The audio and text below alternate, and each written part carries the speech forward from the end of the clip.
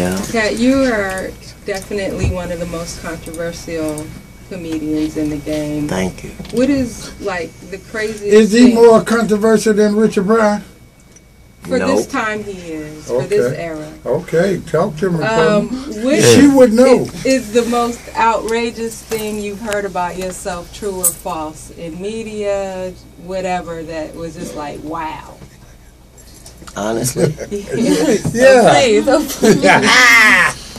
Okay, so technically the story doesn't have anything to do with me. Okay. Because I've never been the funniest person on the planet at any point.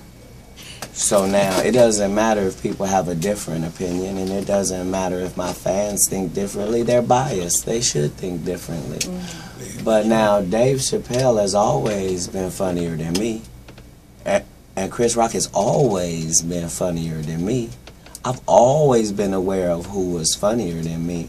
I've just also been aware of who wasn't. So now I know the real Bernie Mac stories, and I know that the people that made money off Bernie Mac didn't like him. They hated his guts. And that was our king. That was our real king for all of those of us who was out there doing it for $20 for 45 minutes on some almost a hoe. Well, I know what you're saying. I know Bernie Mac. I'm from Chicago. I'm saying that was our real comedy king. You gave him his first job. Not how it went down, not how it ended up, because sometimes the victors rewrite history, but by the same token, God is there for us, and sometimes his best gift to us is getting us out. So right when Bernie had proven his point, and right when Bernie showed everybody who he actually was, and curtain scene. Just like Rick James. Rick James was in obscurity, and then God said, you know what? You can run them bases one more time. And he ran them bases one more time. And that's what it was. I'm saying Heavy D was, I was with him every day before he went. Yvette Wilson was living in my house when, I'm saying, I'm saying. Talk to us.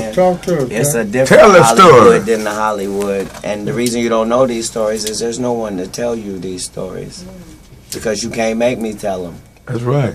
Yeah, but I'm saying it's always like, what is that, controversial Katt. Yeah, you know what I mean? Should be. Where Katt being? Is he better than Jamie? Is he better than Kevin Hart? No. Is he better than Dave Chappelle? Absolutely. Well, I like that you say that. But your we fans take it have another a way. difference of opinion. We your fans. We think you cold. I prove my points.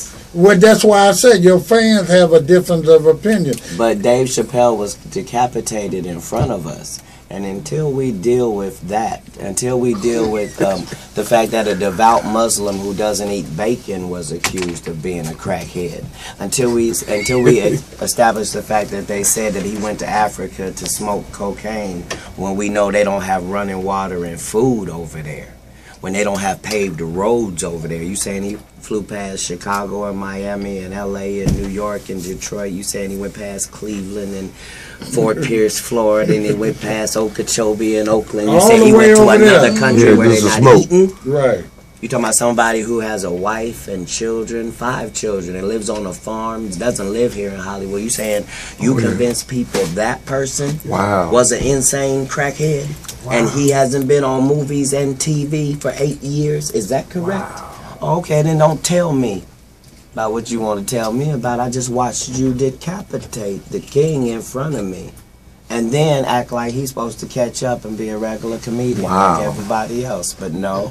He didn't go for that. That's not how it went. He was out there with us for 20 years. They called him Pilot Boy because he had 19 pilots in Hollywood, and everybody passed on him and said his show wasn't worth it. What do you think of Then when he made $500 million, they said even though his contract said he should get half of it, they said he made too much for the contract to be valid, so we'll offer you 10% of what you made. You mean he made $500 million and they offered him 50? Yes. And he said, what do you think my fans are going to say when they find out you offered me 10% of what I made you? And they said, your fans will believe that you're a crazy crackhead by the time you get home.